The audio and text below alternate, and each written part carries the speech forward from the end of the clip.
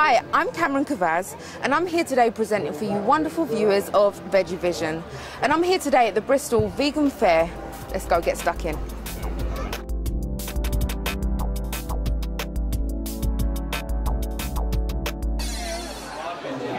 I do what is called Rainforest Cuisine Limited, or Mom's Jungle Things.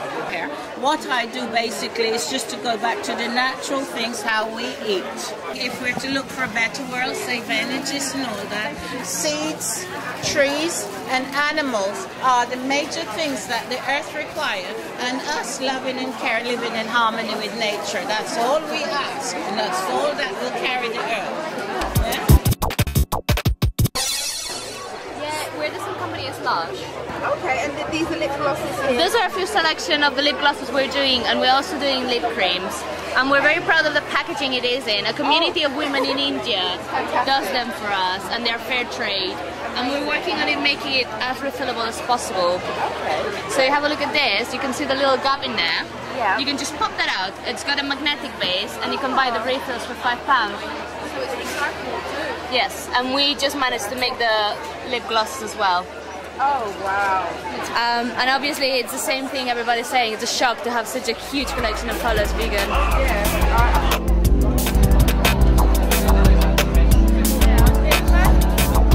I'm a small chocolate company that specialises in vegan chocolates. I tried, what my main aim is to try to make really gourmet chocolates for the vegan market. They're mainly organic ingredients, but the packaging itself is completely recycled card, and the ink, all the ink that I use is all vegetable-based ink as well. The entire company is built on the environmental policy that I use for the company is very, very, very strict and impacts almost everything that I do. I try to make very different flavours, like the chocolate bars. I've got a sea salt and Szechuan pepper bar coming out, and there's lots of really unique things coming out as well. So it's... That one's amazing. Wow. Thank you. Yeah, well, people seem to like it. Yes. They've literally eaten it all up. Yeah, it runs out very, very fast, so it's, okay.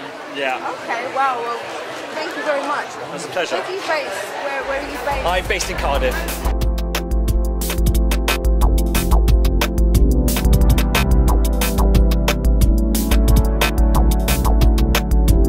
I'm Andrew Knight. I'm a veterinarian with a special interest in vegan diets for cats and dogs, and I'm the author of an informational website which is veggiepets.info.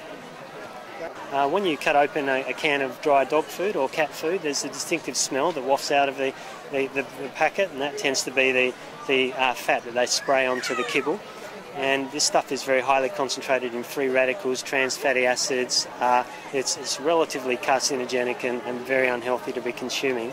The food industry executives get the cats and dogs to eat these products by the addition of something called digest, quite commonly, which is partially dissolved chicken entrails, which gives distinctive flavours to various batches. Some flavours are considered to taste more like turkey, so they suddenly become turkey broth, and others are considered to taste more like fish, so they become ocean whitefish, but they're actually just partially dissolved chicken entrails and bits of cows and pigs and things like that.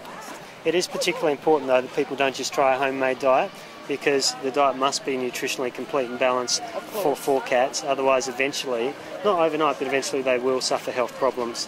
So there's a whole range of suppliers that people can contact to get either complete diets or supplements that you can add to a homemade diet, which is cheaper, to make sure they do get the full range of nutrients that they need. Do you have a website? I do. It's veggiepets.info, vegepets.info, and every supplier that I've been able to find is up there. I don't really recommend any particular supplier or anything like that. I don't sell these products. I just provide an independent veterinary opinion about the health and safety of these products. Very sexy mic stand. Look at that.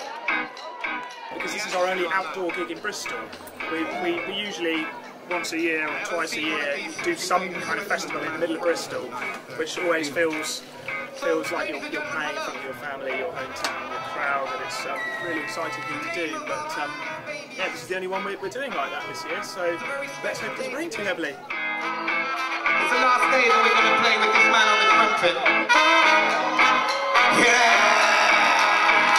Don't be like that!